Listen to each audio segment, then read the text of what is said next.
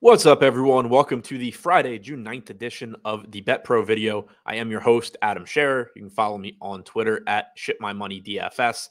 And we have a bunch of baseball games to find prop bets from, in addition to Game 4 of the NBA Finals between the Miami Heat and the Denver Nuggets. So no shortage of things to talk about in this video. We're going to walk through the Bet Pro model for both MLB and NBA, finding some of the best bets in both sports. If you're not already familiar with this model, it is a projections-based prop betting model. So it uses our MLB and NBA DFS projections and applies them to sports betting, comparing them to the lines that are available at a variety of books.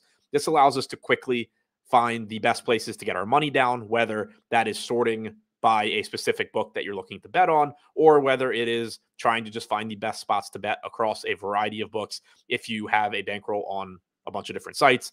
No matter what you're trying to do, it should help you make some more money and make that money more efficiently as well. Now, starting with the MLB side, we're going to start on BetMGM.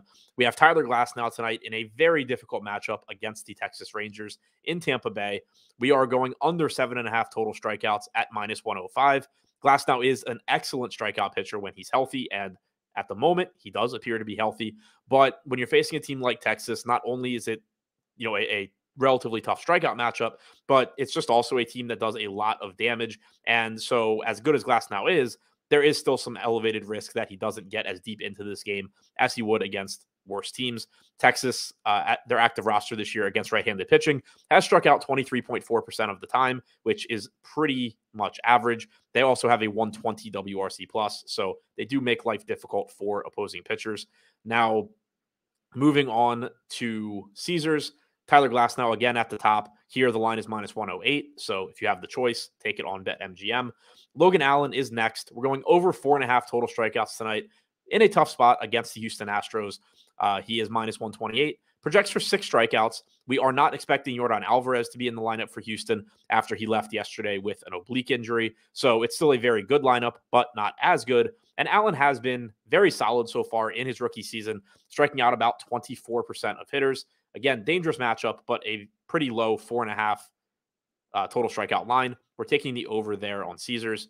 Now on DraftKings, Tyler Glasnow again at the top at -105. Next, we have Ben Lively over 4.5 strikeouts tonight against the Cardinals at +110. Lively is a bit of a question mark. We still don't have a lot of data on him. He spent the last few seasons pitching in the KBO. He's been very good so far for the Reds. Now, that's not likely to continue. Most projection models have him dropping off quite a bit. It is likely that he drops off, but the strikeout stuff has been there, and this prop is not particularly high. The Cardinals are a difficult team to strike out, only a 20.4% K percentage against right-handed pitching so far this year, but we're getting plus money. He projects for 5.3. That gives us a 54% chance of winning and a 15% expected return. And finally, on FanDuel, the best odds that we've seen on Tyler Glasnow, actually getting plus money on the under 7.5, +102. So if you have a bankroll on all of these books, take Glasnow on FanDuel. If not, obviously still a good bet on any of the other books. Logan Allen is next. We already talked about him. Third, we have Luis Castillo, under 6.5 total strikeouts at +122 tonight against the Angels. It is a pretty solid strikeout spot. Castillo is one of the better pitchers in baseball. He has about a 29% K percentage this year, 3.27 xFIP. Very, very, very good pitcher, but he projects for 6.3 strikeouts here. It is a negative park shift going into Anaheim, so there is a little bit more risk that the Angels get to Castillo and knock him out earlier than usual. We expect to win this wager about 51% of the time, but because it's plus money, we do have a 13% expected return.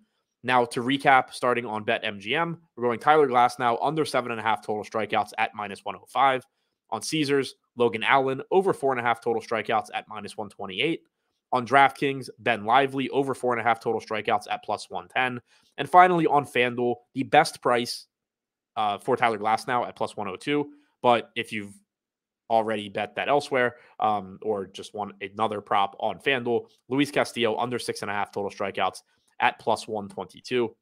Now, we are going to switch over to the NBA side, but first, we are offering access to this tool for 75% off your first month. That's $24.95 for 1 month of the Bet Pro model. less than $1 a day. You get access to MLB and NBA. So obviously, the sooner you sign up, the more valuable it's going to be, since NBA is going to be over very soon.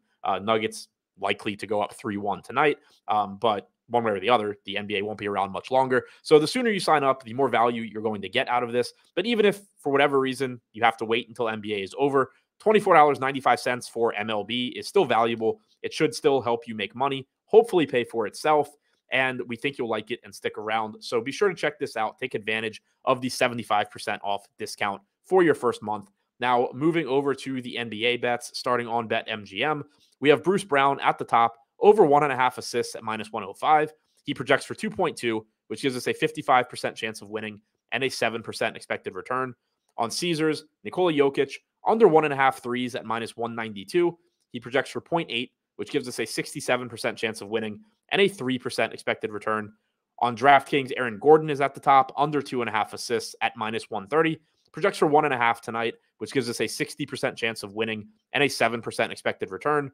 And finally, on FanDuel, going over to the Miami side with Jimmy Butler, under 1.5 threes at -210. As good a scorer as he is, we know that not only is Butler not a great three-point shooter in terms of efficiency, he also doesn't take very many of them. So he only projects for half of a three-pointer tonight, which gives us a nice 69% chance of winning and a 2% expected return. So as you can see, not as much meat on the bone for NBA props. Makes sense since we only have one game to choose from, but there is still some money to be made there in addition to on the MLB side. Before we recap, as a reminder, if you haven't already signed up and deposited on any of the books mentioned, check out the pinned comment below this video.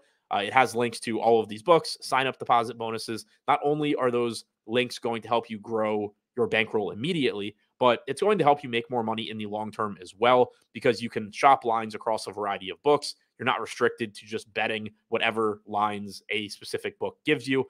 And while it may not seem super important on a bet-to-bet basis, over the course of time, it's going to add up. It's going to put more money in your pocket, being able to take the best prices available. Now, to recap NBA, we're going Bruce Brown, over 1.5 assists at -105 on BetMGM.